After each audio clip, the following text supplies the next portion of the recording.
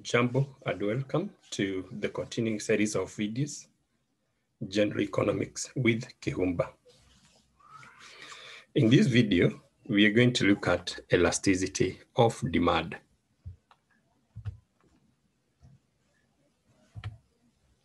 What is elasticity? Basically, elasticity is responsiveness. How does a variable change as a result of changes in another factor? That is responsiveness or elasticity. So we could define elasticity as the ratio of the relative change of a dependent variable. A dependent variable is a variable which is influenced by another factor. To change in another factor, which we refer to as independent variable. When it comes to elasticity, we could analyze it in terms of demand and supply. In this video, our interest is on elasticity of demand. What is elasticity of demand? This is change in quantity demanded due to a change in any factor that would influence demand. As you are aware, there are several factors that would influence demand. How demand responds to changes in any of those factors, that is elasticity of demand. Such factors would include things like price, the income of the consumer, prices of the related goods, advertising expenditure, amongst others. For instance, price elasticity of demand is a percentage change, is the percentage change in quantity demanded of a particular good or service due to a change in its own price. In other words, what we're asking ourselves is, how does demand respond? How does quantity demanded respond to changes in its own price?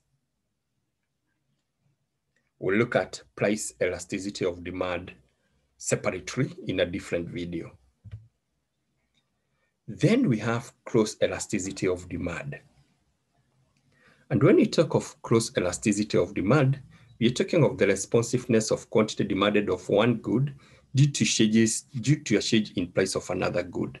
And in most cases, this would be a related good. So cross elasticity of demand, we are looking at how demand will respond to a change in price of a related good. And it is very important to distinguish between cross elasticity of demand and price elasticity of demand.